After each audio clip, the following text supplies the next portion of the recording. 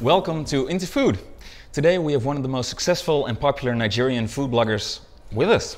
I'm not familiar with the Nigerian cuisine yet, so I'm very happy that we have the passionate cook and always smiling Dobby in our studio.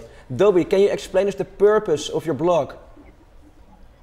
Okay, in Nigeria there are like different tribes and cultures. I believe that food is a strong unifying factor.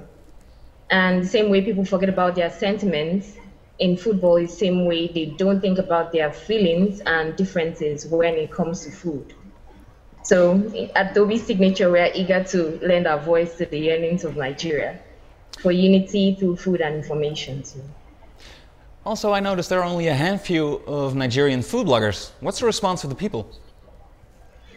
I get lots of positive feedback and suggestions to make like traditional dishes. So it's actually very good. Okay, nice Dobby, and you have a very successful blog right now. What are the next steps?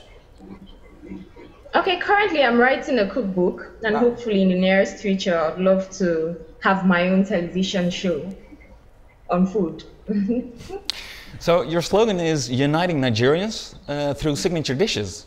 Now I'm really curious, what is your signature on those dishes, and what's your favorite Nigerian dish? Okay, my signature on the dishes is like incorporating my own contemporary style with the traditional way of cooking. And my favorite dish is white soup. That sounds delicious, and I promise that I will try one of your dishes one time, because there's an easy manual on your website, dobbysignature.com. Well, thank you so much for being with us today, and keep us posted if you will. Thank you so much.